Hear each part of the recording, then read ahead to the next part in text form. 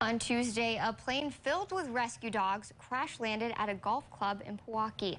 As Bill Miston reports, some of those four-legged friends are now ready to be adopted.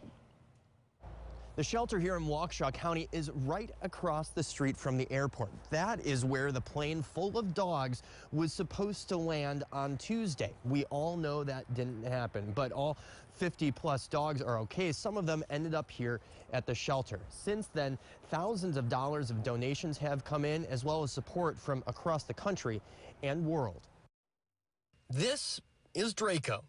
He likes to sit, but is still working on down.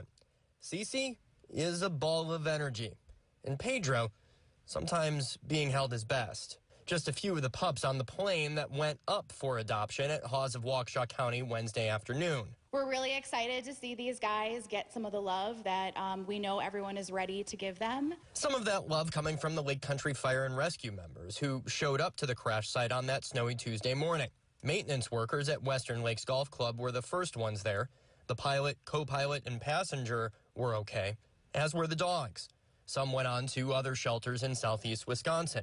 But 21 ended up here, known by staff as the Western Lakes Loves. We have an incredible community that knows how to live humane and is really interested in caring for these dogs. Hawes says Oak Creek-based pet food company Stella and Chew is covering adoption fees. Wild Subaru also coming in to help cover the animals' care, in addition to $12,000 donated from people across the country.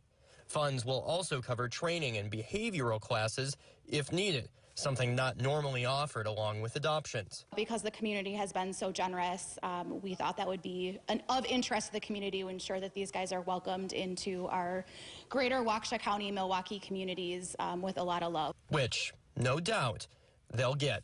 The other dogs at Hawes will go up for adoption once they are cleared by the vet clinic. Any donations that go beyond the $20,000 total cost will go toward a shelter fund, helping cover the cost of medical needs for animals in their care.